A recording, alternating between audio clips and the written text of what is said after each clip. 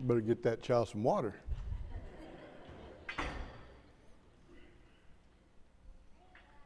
If you have your Bibles, turn to Jeremiah 31, please. Jeremiah 31.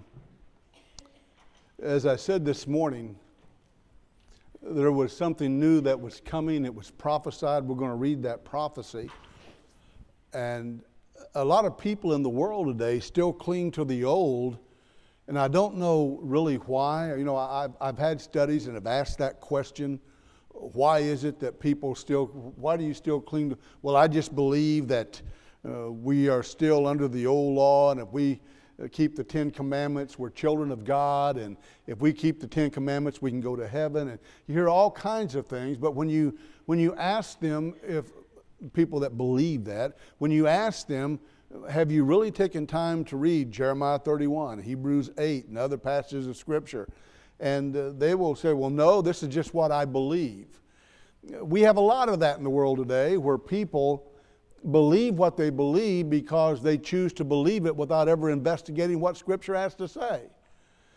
As I said this morning, I love this book for many, many reasons, one of which is because God saw to it that we have the rules. We have the rule book, if you will. And the Word of God is not just a rule book, but just give me that example for this sermon. We have the rule book right before us where we can look and we can see exactly what God wants from us. And that works on our behalf. And it also is something that will work against us if we don't take advantage of seeing what the Word of God has to say. So let's just look at Jeremiah 31 for just a second. Begin at verse 31. You should never forget where this verse is. Jeremiah 31:31. Watch what the prophecy says. Behold, the days are coming, declares the Lord, when I will make a new covenant. Now he's referring to the old covenant, obviously, the law of Moses and all those other things. He says something new is coming with the house of Israel and the house of Judah. Say, it's coming. Not like the covenant that I made with their fathers on the day when I took them by the hand to bring them, here's a clue, out of the land of Egypt. So we can't miss this. There is something new that's coming to the house of Israel and the house of Judah. Something that's not like what their fathers had. Well, let's just hone in on this. What are you talking about? It's not what I gave whenever they came out of Egypt. Now, what was that? 10 Commandments, we understand. My covenant that they broke, though I was their husband, declares the Lord. Something new is coming. Now, whenever we look at this, we must ask the question, and that's the title of tonight's lesson, what makes the new covenant new? What is it about it that makes it new? Why not the old law? Why the new? Well, let's look at, if you will, please, look at Hebrews chapter 8. I want to go quite hurriedly this evening because I have a lot to cover. Hebrews chapter 8.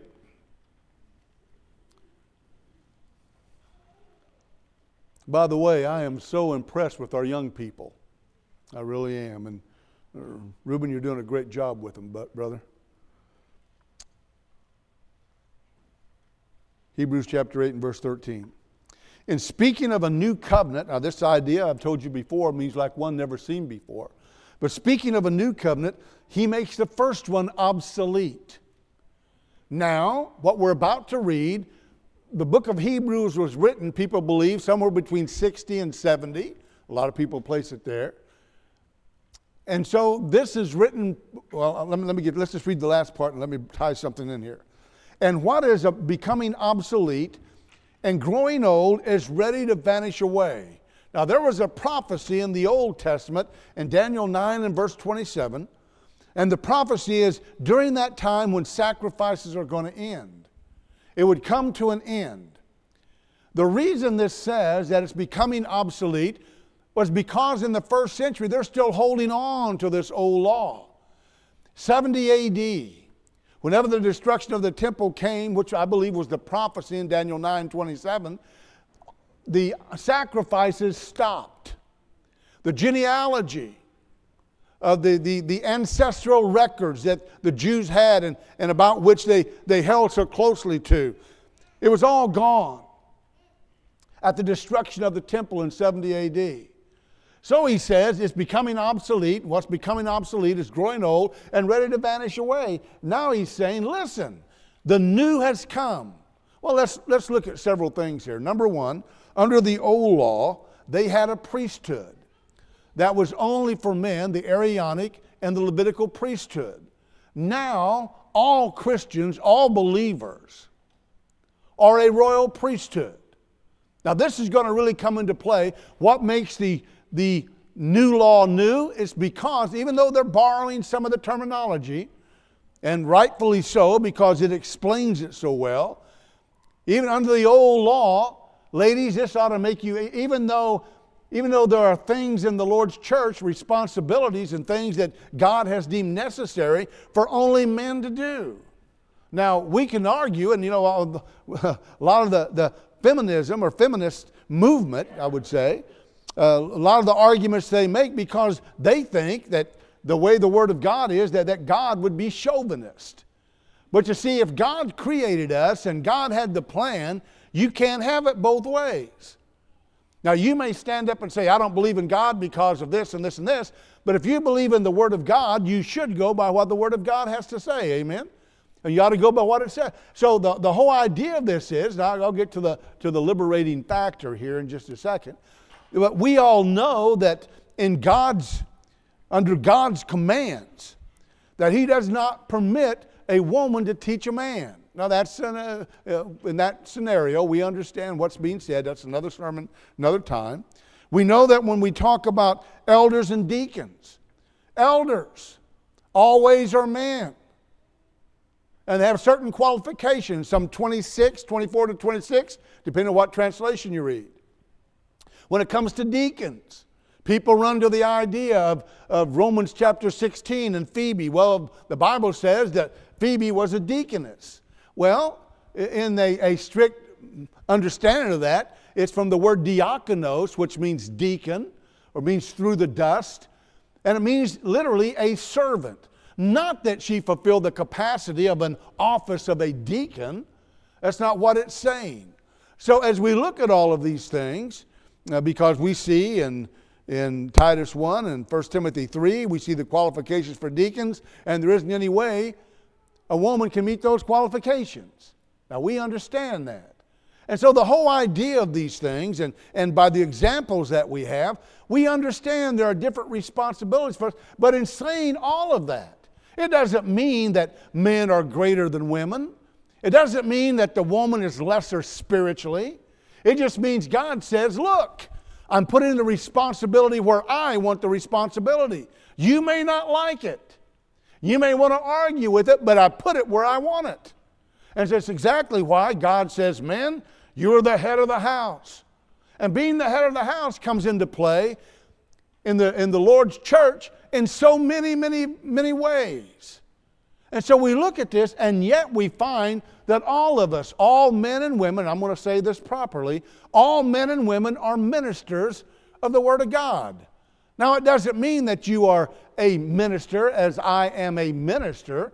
You're not an evangelist or someone that stands before and preaches to the people, but certainly we all minister to other people. We all care about them, we care for them, we pray for them, all these different things. But look at what the Word of God says, 1 Peter 2, about verse 9. Under the old law, priesthood was only for the man. Now watch this. But you are a chosen race, a royal priesthood, a holy nation, a people, talking about all of us, a people for His own possession. Now there's a reason why. Why does He come along and say, okay, Galatians chapter 3, now there isn't any more Jew or Gentile, male or female. And we look around, we say, wait a minute, Jack, there's a male and there's a female, I can tell the difference between a man and a woman and a man. Well, what he's saying is, concerning the idea of value or importance, or concerning the idea of spirituality, he says, listen, all of you are just as important as one another. You have different roles, but the same importance to Almighty God. And all of the roles being done together is what keeps the church functioning the way the church is supposed to function. So therein lies the beauty of this. But notice this. that you may proclaim the excellencies of him who called you out of darkness into his marvelous light. Boy, you talk about being liberated for all of us. Now, on a twofold note, number one, we are Gentile people that now have been let in. Romans chapter 11, we've been grafted into that olive tree, if you remember correctly. It's not only now that Israel is a chosen people, but now we Gentiles have been grafted in. So the beauty of this is we all can serve Almighty God, and God looks to see whether we do or not. Under the old law, the high priest was the only one that went into that's the next slide. Under the old law, the high priest was the only one to go into the Holy of Holies.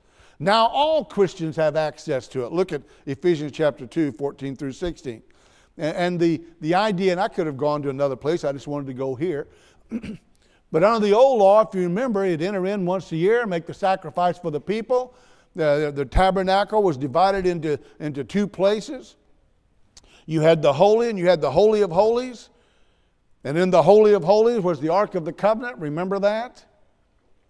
And so he would go in there and he'd take a hyssop branch and dip it in blood and sprinkle on the mercy seat, the top part of the Ark of the Covenant. Sprinkle that blood on there, and it would be for the sacrifice, or if you will, for the sins of the people.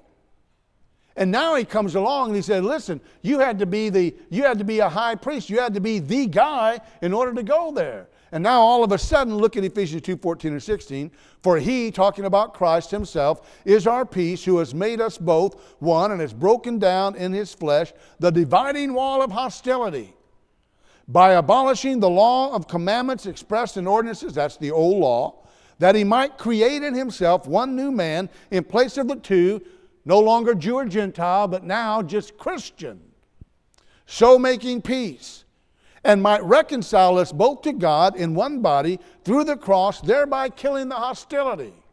You have in Acts 11:26, in Acts 26 and verse 28, 1 Peter 4 and verse 16. 3 times in Scripture the Bible uses the word Christian. Do you know that? Christian, from Christ, and from ion, which I mentioned before, meaning follower. What does Christian mean? Follower of Christ.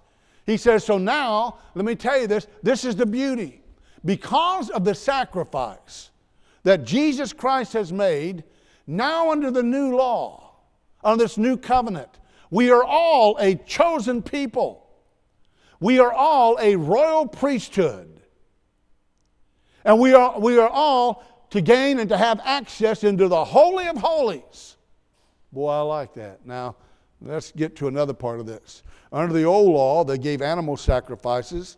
Now all Christians are asked to sacrifice in a different way. Look at Romans 12 and verse 1. Romans 12 and verse 1. Paul says, I appeal to you, therefore, brothers, by the mercies of God. An appeal could be to beseech or to beg.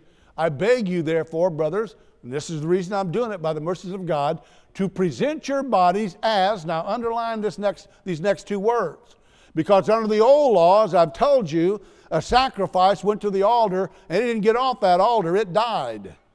He said, but I'm calling you under the new law, that your bodies individually, male and female, serving me, I'm commanding you that you present your bodies as a living sacrifice.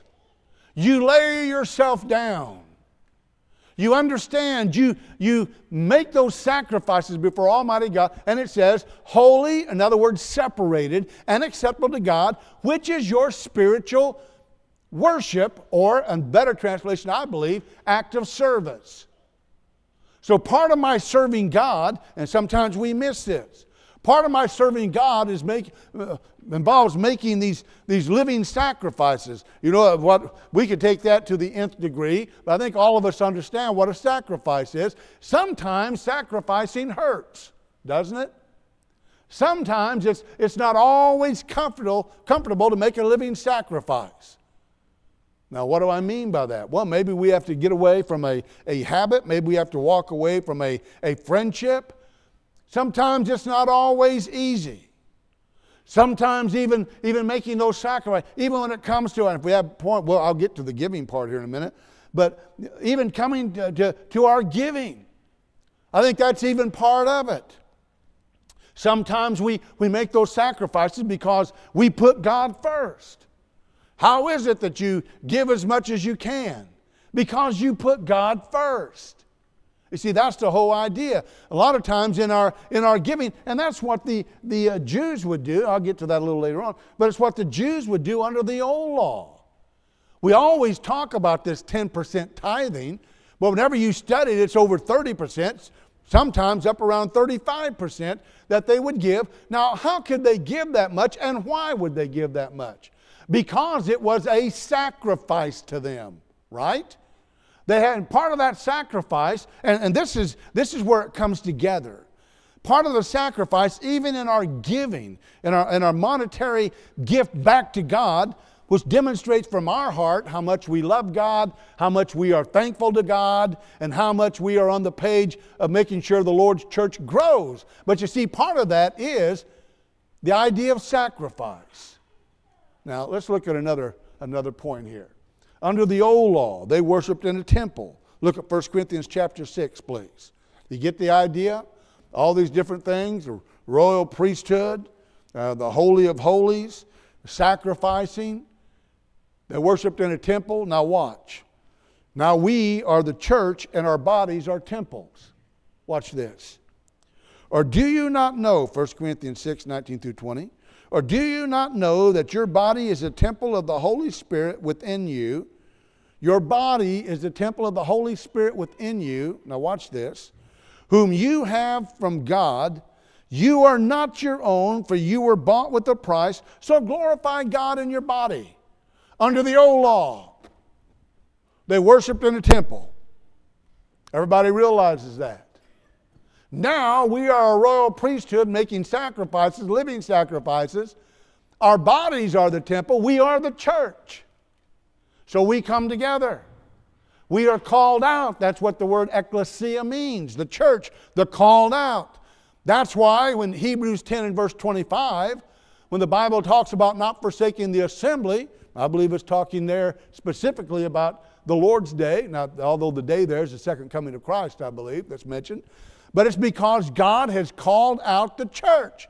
That's why, verse 26, it's a sin not to be here. Brother Jack, you can't say that. I don't have to. The Word of God does. So as we look at that, how are we to worship? Well, part of worshiping God is being where God wants you to be. Amen? So here we are. And another point here. Under the old law, they sacrificed the blood of animals. Under the new covenant, we are asked to remember the one and only sacrifice for man's sin. Look at this, Matthew 26, 27, and 28. And he, talking about Jesus, took a cup, and when he had given thanks, he gave it to them, saying, Drink of it, all of you, for this is my blood of the covenant, which is poured out for many for the forgiveness of sins. So under the old law, they had animal sacrifices. Under the new law, he says animal sacrifices blood. Under the new law, he says you don't have to have a backyard full of sacrifices. You don't have to worry about that anymore. No longer will your sins be rolled forward as they were under the old law. Now, under the new law, your sins are going to be forgiven because that perfect teleon, that perfect, complete sacrifice has come. Now, look at 1 Corinthians 11 and verse 25, where Paul spoke of what Christ said also. He says this, 1 Corinthians 11 and verse 25. In the same way also he took the cup after supper, saying, This cup is the new covenant in my blood. Do this as often as you drink it in remembrance of me. So now we're beginning to get the idea. What makes the new new?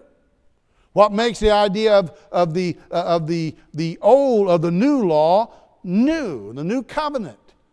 Well, it's not because, and please listen to this, write this down if you're taking notes.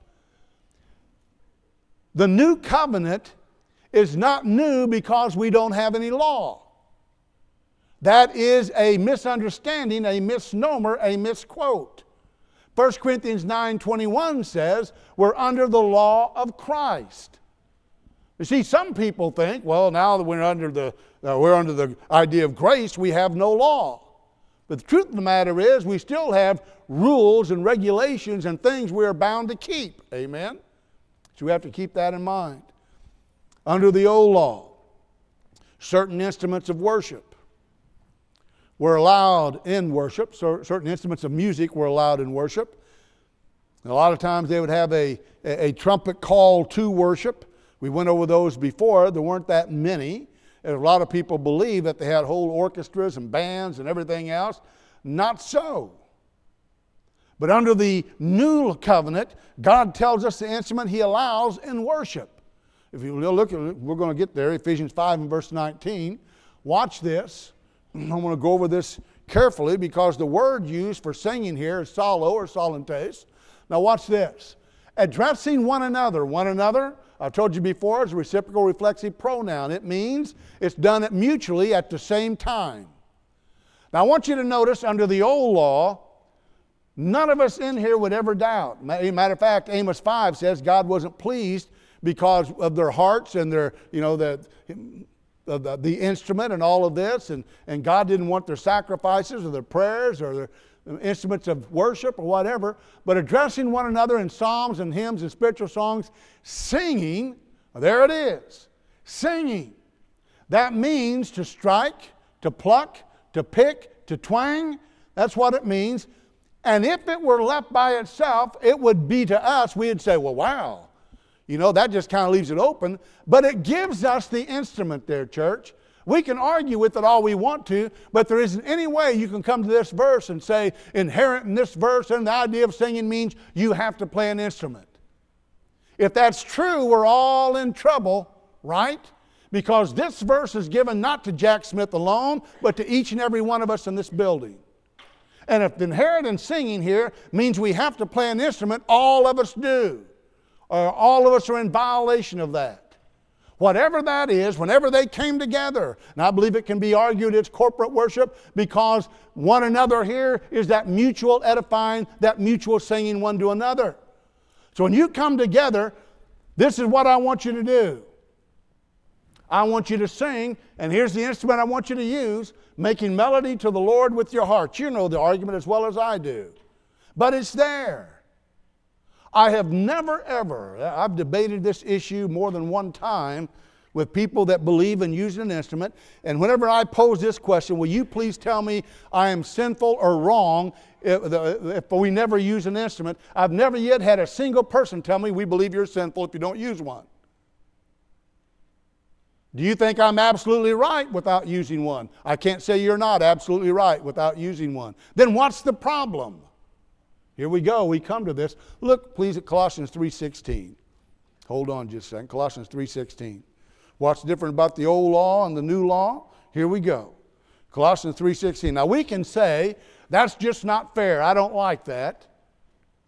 One person said, and I've got a sermon. I've been, again, I know I preached a whole series, 6 lessons, I believe, on instrumental music a few years ago. But I've got another one sitting on my desk where I really want to show you, what, and I'm going to mention some names here, and I don't normally do this, but what some of the of what considered scholars of the Catholic Church, the Lutheran Church, the Presbyterian Church, the Baptist Church, what they all believed about it in the beginning. And it has relevance to this argument of what we're talking about here, because not always, and see, if we're not careful, we're going to think always all these people that use instruments now, they always did. Not so. Matter of fact, a lot of these instruments came into worship service after the kicking and screaming. Why? Because they realized at the beginning, in the first century, they didn't use them. It was an invention of man. Now watch this. Now there's the release point here, if you will. That means that we have to give permission, but let the word of Christ dwell in you richly. How do I do that? Teaching and admonishing one another. There's that one another, that personal pronoun again. In all wisdom, singing psalms and hymns and spiritual songs with thankfulness in your hearts to God. both passages of Scripture. I want you to sing, and this is what I want you to do. I want you to make melody in your heart. I want you to have thankfulness in your heart. But this is what I want you to do. I want you to sing. Hebrews 13 and verse 15. The Bible says, with the fruit of the lips you shall praise Him. Word of God, I believe it's 1 Corinthians 14 and verse 15.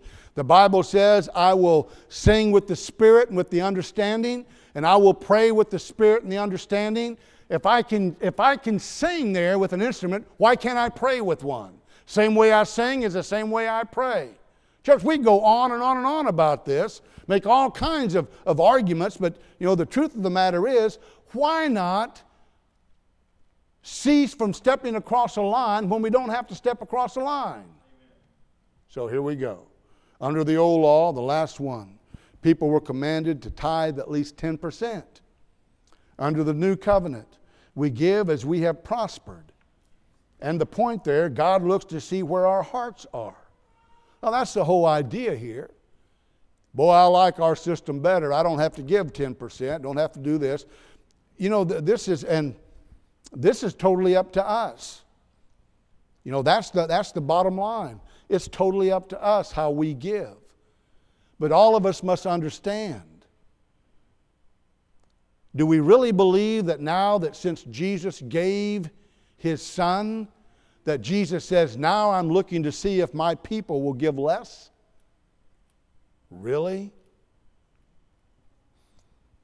What's the best way and the only way? What's the only way that God will know whether or not we're serious about our serving Him and worshiping Him? Now, my answer may surprise you because you may say, well, Jack, you talking about just the way we give? No, I'm talking about the way we're committed to Him, the way we are involved. And certainly committed and involved involves this. But look at 1 Corinthians 16, and we're going to close. Now, concerning the collection for the saints, as I directed the churches of Galatia, so you also are to do. Now, there are those who argue that this was a specific time, a special time, and it was done because of taking up a collection, because it was going to be going to a missionary effort or a special reason here. But I beg to differ because it says on the first day of every week, each of you is to put something aside and store it up as he may prosper, so that there will be no collecting when I come. So there is a precedent here as we look at what's going on. He said, what's the difference between the old and the new? In the old, God says, it's going to be this much. Under the new, He says, I'm leaving it up to you, but you understand you're living in the era of grace and mercy and forgiveness, but my eyes are still on you. So therein lies the beauty of this. So I want you to give as you've prospered.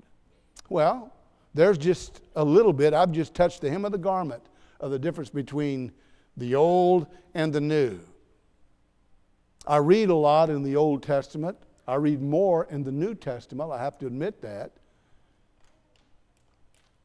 And I like living under the New Testament. I like the New Covenant, don't you? I like that. Having a backyard full of sacrifices, I don't know if I can handle that. Do I look like a sheep herder to you? I have trouble with a poodle. Yes, I've wanted to sacrifice him a time or two. But we understand the difference, don't we, between the old and the new? But under both of them, there was something that was so akin that we can't run away from it. And that is the idea of serving Him and taking it seriously. Oh, Brother Jack, under the old, I just don't understand. They had this and this and this, had to do all these different things and all of that. And I don't know. God still demanded service. Dalton preached to us about Uzzah. A magnificent job he did about Uzzah. And maybe we don't understand. Maybe we still don't understand. What do you mean? He reached out and steadied the ark and God took his life? I don't understand that. Well, what about it don't you understand? Whenever you tell me you don't understand that, what it means is you don't like that. I don't like that. Well, that's one thing. Understanding it's something else. Because when God says something, God means something. Maybe tonight you have never responded to be baptized into Christ. Maybe you need prayer for strength. Whatever it is, we invite you to come as we stand and sing.